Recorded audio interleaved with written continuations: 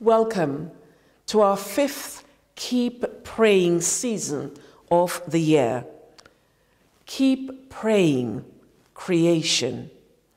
Our theme is Creator God, renewing all things. Our scripture word for this season is from Colossians chapter 1 and verse 17, which reminds us that in Christ all things hold together. As we celebrate harvest, we pray with thanksgiving for all that God has given us. As we mark what is sometimes called the season of creation, and as we approach COP26, the climate conference in Glasgow, we sense the urgency to pray for climate justice.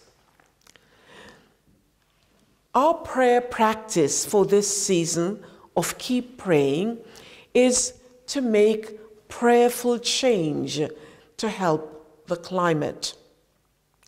I wonder, is there a small change that you and I could make to our lifestyles over the coming months to help make the world a healthier place? Each time we choose that behavior change, perhaps we could accompany that action with a prayer. One of the things that I am going to be doing, no, I'm not going vegan, but actually I am pledging to eat and make more vegetarian meals. My husband is a vegetarian, so I normally cook things for him, or he cooks vegetarian dishes. I am going to add to the menu of vegetarian dishes and eat less meat. And that will be my contribution. But also the care for our creation.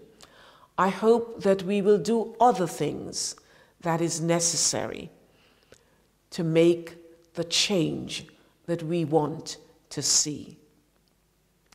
So, in keeping praying for creation, let us pray. Creator God, sustainer of all things, you have entrusted to us the care of your world in the face of the planet's distress.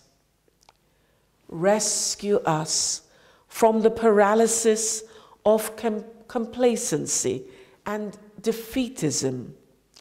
Teach us to blend prayer and activism, hope and determination, that your church might truly be good news to all of creation. Amen.